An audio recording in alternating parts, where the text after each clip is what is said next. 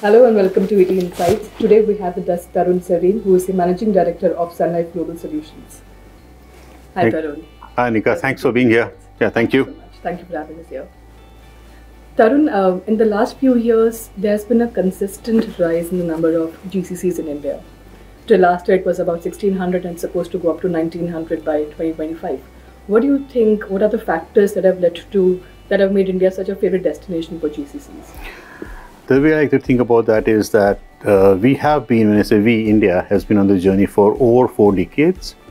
And over this time, we have just matured in terms of GCCs. When I say matured, I mean it's been a wonderful journey of leadership in products and platforms, in being able to deliver in an excellent fashion, understanding multiple cultures and nuances, because that's sometimes required in the products and services that you deliver.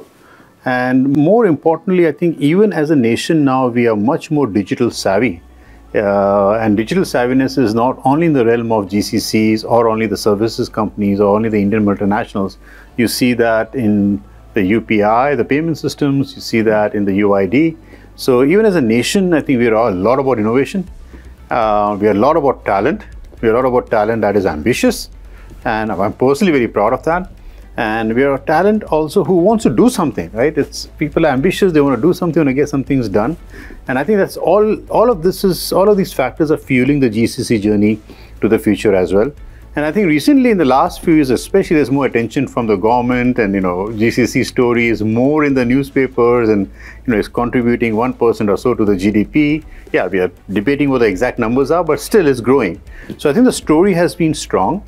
And my point of view is that the story is only getting stronger because all the factors which started the GCC, I would say, era in India 4 decades or so ago, you could argue, are just getting stronger and stronger. Unless there's something lurking in the corner that tells us differently, I think this is just going to be an amazing location for many companies across the world to be able to take into account the talent, the leadership that exists here, and further fuel their own purpose, the purpose every company has. So I think it's a strong story, getting stronger. You have some niche talent that works in the GCC space as well. And in fact, the design of many GCCs is really about niche talent. Niche from a business standpoint, niche from a business operations standpoint, and niche from a tech standpoint. So I want to work at a confluence of all of this for the purpose of your respective company. Talking about tech and talent, what are some of the trends that you foresee will shape the future of GCCs in India, specifically when it comes to technology adoption and talent management? I see a few trends, and then I like to see a few trends add on to this journey as well. The trends that I see already, Anika, is number one, obviously there's a vastness of talent. There's depth of talent as well, which probably could argue did not exist as much 4 decades ago or 3 decades ago. So you have depth. You have people who actually want to be, for example, developer, or they want to be in AI, or they want to be in a certain technology for a longer period of time. So they want to master it, right? And there are people who want to master certain domains as well. You see that as a big trend happening in India in general, and even other geographies in which I'm privileged to operate in. So I think all of that is continuing. There's a vastness of talent. The depth of talent is increasing as well. And I see that just the mindset of the talent is going to be the other factor that's going to help us. People want to own products. They want to own, for example, the journey to the cloud. They want to be accountable for leveraging AI or Gen AI for your respective company. And I like to add this trend. I like to see more and more of this trend happen. Personally speaking, I would really want India, since we're talking about India for the moment, India to also be a trendsetter in terms of culture and values. I think this is important for us that as we gain more leadership, not only that we have companies of talent in India, but as we gain more leadership, whether it's products, whether it's platforms, whether it's even managing a wide workforce, whichever other point of view, I think workforce should manage itself. This is a new world and it should be assisted by managers. But as we gain this leadership responsibility, I think it's our responsibility to hold the purpose of our respective companies in such a beautiful way, and also in a way that advances the culture of our own companies. Personal ambition would be that we take a rightful place in the world, and people also, I don't want any country to be behind, people also look at India for culture and how to run a great company, how to be a truly amazing place to work, how to be a place of joy, how to be a place where innovation is thriving and happening at scale. And then GCCs also have a big role in terms of the ecosystem and leveraging the ecosystem. I think that's a newer, I would say, trend. Last couple of decades, I would argue, that you've seen as part of the ecosystem startups also really, coming of age in this part of the world. So I think a GCC leveraging that as well for respective companies, for products or solutions, again, to take the missions of a company forward, is something upon us as leaders. So it's not only the talent that exists within our company, it's not only talent that we want from across the country to hopefully choose to work with us, but it's also about startups, it's also about academia as well. And I would like to say that depending upon the company you're in and the purpose of the company, what the company exists for, partnering with initiatives that help the country, financial inclusion is an example, or education could be another example, is also of utmost importance, because you have to play the rightful role in the communities you belong to, right? So for example, my role is that of leading Philippines from a Sun Life Global Solutions Center perspective, leading India as well. We are venturing into Vietnam as well. And the thought process and the responsibility that I carry and my team carries is how to be relevant to the society in the Philippines. What are some of the whether it's CSR or your own effort, what can we really do for that part of the world, for that geo? What can we do for this part of the world where we are sitting in India as well? So I think you have to be a complete company, if I can use that word. And we have to be leaders that are global minded. And no matter where you sit, whether you sit in India or Philippines, I have a senior leader. We've just onboarded in the Philippines for the past few months. I expect her to think about India, I expect her to think about Vietnam, and I expect her to think about the entire company, just like I expect myself to do that, and my team. So I think we're living in an era of purpose-oriented leadership. So we have to do justice to it.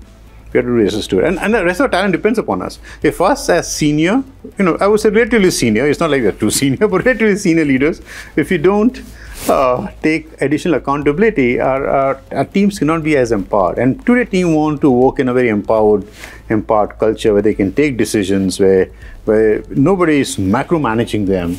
They're managing themselves, actually. So that's the future I see. That's the future I want. Hyper empowerment. Tarun, how do you see? You just spoke about driving value and culture.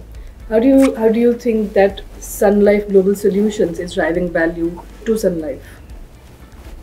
Our purpose as Sun Life is really the well-being of our client. When I say well-being, it's about helping them with lifetime financial security and solutions around that, or advice around that, or both around that, and also helping them live healthier lives. That is really our purpose, right? So we see the world from that lens, from the lens of this purpose. Sun Life Global Solutions towards that is a microcosm of Sun Life, and I see that with a lot of responsibility that rides on me and my team. When I say microcosm, it's not really about showing ourselves in a bigger light than we are. It's about thinking about what can we do for Canada, US, Asia, asset management, and corporate functions. These are the pillars of the company. So very fortunately, we have work that we do, technology work, digital leadership work for all of the pillars of our company. We also run operations. We also have a client care center in Manila as well that takes almost 5 million calls from clients. And as you can appreciate, many of our clients call us during the key points and defining moments in their lives. So it's a responsibility that we carry. We are furthering the purpose of Sun Life, and we are furthering our purpose together as one team through all the work that we do, whether it's technology, whether it's operations, whether it's taking the client calls. We also have an actuarials team in Sun Life Global Solutions. And more importantly, we want to innovate around problems that need to be solved. Maybe sometimes they have not been solved. So every year, in fact, we do this every quarter, but every year we have a flagship innovation event that basically talks about what are the 2 or 3 or 4 problems as an enterprise that we should go after. Recently, we had innovation event. We had about 120 teams formed. We included about 30 startups. There were also squads to go after problems around financial planning, for example, for problems around health as well. So it's not only doing the delivery, what the projects that we have all decided we must do, which basically means providing solutions, services to end clients. And we have 85 million end clients and growing across the 28 geographies in which we operate. But it's also about what have we not provided for yet? What are the new solutions we should be looking at and providing as well? So that's what, when I think about innovation, I think about innovation generally from the client perspective, but obviously we have innovation in the back office, for example. We have innovation from within the company. We have a team called Digital First that basically automates. We are at about 93-94% of automation of all of our internal processes as well, and that makes the employee's life easy. So ultimately, I think our job and my job as a leader to keep the purpose of the company, to advance the purpose of the company, meaning clients happy, their well-being taken care of, and then keeping our employees happy and the well-being taken care of. Everything is kind of in the middle, and community. So that's how I see my role as an Uber role. For that, we have to do everything that we can, whether it's innovation, whether it's transformation, removing tech debt, for example. But that's how I see my job, in very simple terms. People who depend upon us, the people who count upon us, we should be taking great care of them. Actually, even in a personal life, but same thing in the professional life. You spoke about innovations. What are some of the technological and AI-driven innovations that Sun Life Global Solutions has introduced in the larger scope of GCCs? Yeah, I think multiple, right? So I think if you look at Gen AI in particular, I would like to believe that we are still in the experimentation stage, meaning we are still discovering the art of the possible. But along this experimentation and discovery stage, we have been able to launch certain solutions. We have been able to launch Metaverse to hire students in the Philippines, for example. They can get a great immersion of the company in a metaverse kind of a universe. We're looking at knowledge management solutions that are driven by Gen AI as well. At any given point, we have multiple experiments going on from a Gen AI perspective. We have catalogs that our clients can now see through a Gen AI, Chat GPT kind of interface as well. For years, we have had something internal to the company called Amber that basically checks the pulse of employees depending upon their service anniversaries or they completed 6 months in the organization. And I get a report of it as to how they answered the question, the mood indicator and so on and so forth. I think we're going to see a fundamental shift in the way enterprise and organizations are run as you go forward. I'm just going to hypothesize or guess 5 to 10 years from now, I think we'll be seeing a much more intelligent company, no matter who you are. We're going to be touched by Gen AI and AI. I just hope we can do that faster than later. We obviously have to take care of the ethical aspects and the security aspects of Gen AI, for example. We should absolutely make sure that it's all trustworthy. There's no artificiality of AI, pun intended. But I do believe, and I'll put this, I do believe natural intelligence far supersedes artificial intelligence. So I do believe that a job, and I say this a little tongue-in-cheek because it doesn't apply to every economy. Every economy is at a different stage. But I think a job that can be done by a computer should actually be done by a computer. A job that can be done by an algorithm should actually be done by an algorithm, so that people like us are challenged and we do work which is of a higher order, whether it's envisioning a new future, whether it's envisioning a new technology, and so on and so forth. That's really my belief, how I see it. And I think there's so much in our personal lives as well as professional lives that is going to be touched by AI in particular. But I think there are other technologies on the horizon which we haven't yet totally embraced. Quantum, I think, is not that far. I think having a point of view on how quantum computing can change how we work is a worthy exploration as well. So I think the way we are looking at innovation is some of these are, you could argue, solutions looking for problems, Gen AI and Chat GPT, you could argue, but ultimately innovation should help the company, should help the client, should help people who depend upon us, as well should help an employee. We are looking at AI helping our developers.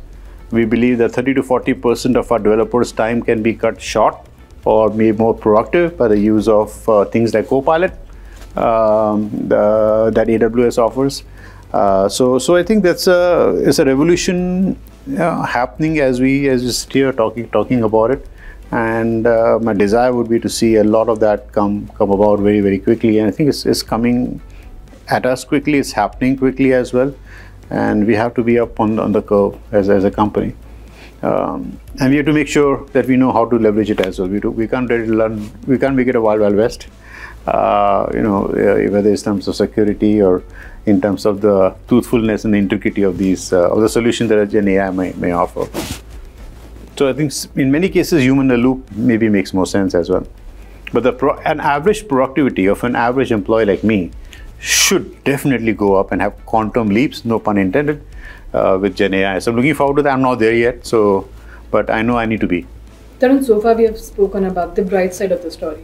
If I were to ask you about some of the talent and business continuity risks that may hamper the GCC growth story, and how can it be mitigated? Yeah, I think there are many risks one can, depending upon which time you're sitting in. But I'll offer you a little bit of a different angle to this. The risk I see as a GCC, if I can call myself GCC leader for the purpose of this discussion, I see some existential risks which are a little different from what one may generally think about. So number one, I think as leaders in GCC space, not only heads of GCC, but the executive team, the leadership team, we must absolutely understand the potential of, since talking about India, about our own company, and make sure we're leveraging it to the hilt.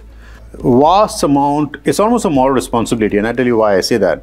Vast amount of talent are coming and joining the workforce in India, whether you take number of people who graduate from STEM, whether you take people who are already in the workforce and growing.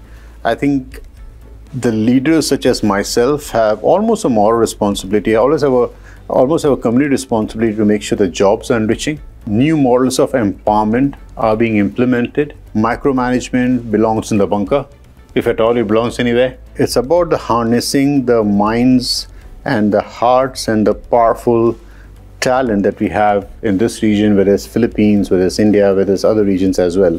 So I think that's number one. The risk is that if we don't have great global roles, if you don't have global accountability, if you don't take accountability for our company's purpose, we're not going to be able to create those high enriching jobs. So I think that's something that we have to absolutely do. Second, we absolutely have to flex the innovation muscle. I think it is upon us to innovate faster than the cost arbitrage.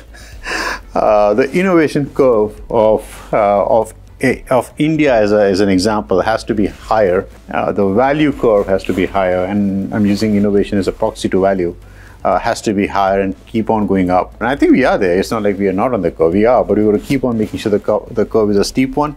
So I think that's second. It's not a risk, but it's if we don't leverage the opportunity, it becomes a risk. It becomes a threat. So I would offer those two. Actually, both of them are about making sure that our value is increasing at multiple significantly, exponentially. And then always the geopolitical risk, there are other kind of risks, I think, but these two, I think, is something that's in our core. We can do something about it directly as well. There are business continuity and other risks that I think we have for GCCs, especially that are scaled up, leveraging different cities, maybe even different geos, for example. Indian GCCs or India-based GCCs exploring, something we did, exploring other locations outside of India, if it makes sense for the company, I think is important. So when I say global-minded leadership or global leadership, that's exactly what I mean. You do what's right for the company.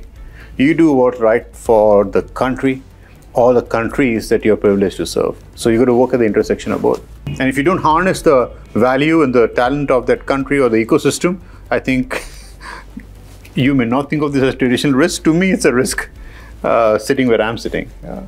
Tarun, my last question. We recently celebrated Women's Day. How would you say that you are committed to driving diversity, equity, and inclusion at Sun Life Global Solutions? A topic very close to my heart, has always been. So personally, number one, a human has incredible potential. We are not all equal, but we are all equitable.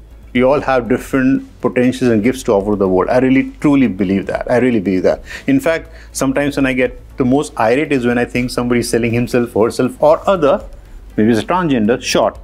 as well. So I deeply believe in human potential because I believe in my own potential. So I know me as a human first, and I know myself as a man. So I absolutely think that the topic of diversity, equity, and inclusivity should actually rest at some point, hopefully during my lifetime, because it is just the way we will be. We have a gender-neutral washroom setup in SLGS, for example. We have people who are now coming up in the open saying they're neither men or women.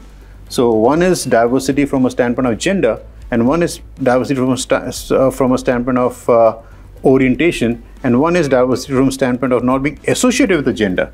I think as just human beings, not even as a leader, I think as just human beings, one has to recognize all facets of human expression, of human beings as well. So we deeply believe in it at Sun Life. We are one of the boards that general balanced. Sun Life board is general balanced. Most of my senior stakeholders are women. I report to a woman leader as well. At some point, I think out of my 5 or 6 senior stakeholders, almost all were women as well. So Sun Life itself is a very diverse company. And then SLGS, we are on that path of making sure that we are playing our part to move ahead on diversity, equitability, inclusivity, having more women in senior roles as well, having, if it so happens during our lifetime, having transgenders in the workforce, having people who are differently able. We had something called the Pride Bazaar that we organized, where we had small, medium enterprises who are run by LGBTQIA folks who came in and showcase their products and so on and so forth. So I think there's an awareness piece to it, and there's an inclusion piece to it. And recently we included something called belonging, and that is again very close to our hearts as a team. We want everyone in Sun Life, to belong.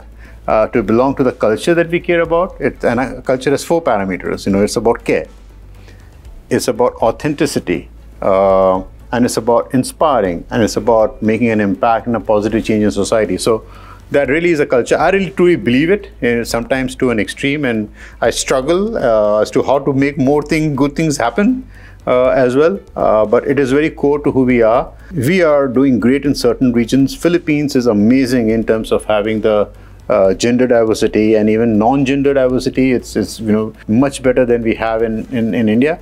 But we are on the right path in terms of inclusion of differently able people as well, and so on and so forth. So it's really from my heart. I really want SLGS, and my team is with me. We all really want SLGS to be an amazing, diverse place. And we don't want to talk too much about it. Although I've spoken about it because it's coming from my heart, but we don't want to talk so much about it. I think it's just natural. It's just something we should be doing anyway. It should have happened a long time ago. So help us, let people know that we care for everybody, and anybody who cares for the purpose of our clients, we're going to embrace that person here. That's it. Thank you. Thank you. Thank you, Tarun, for being with us today. Thank you so much. Thank you so much.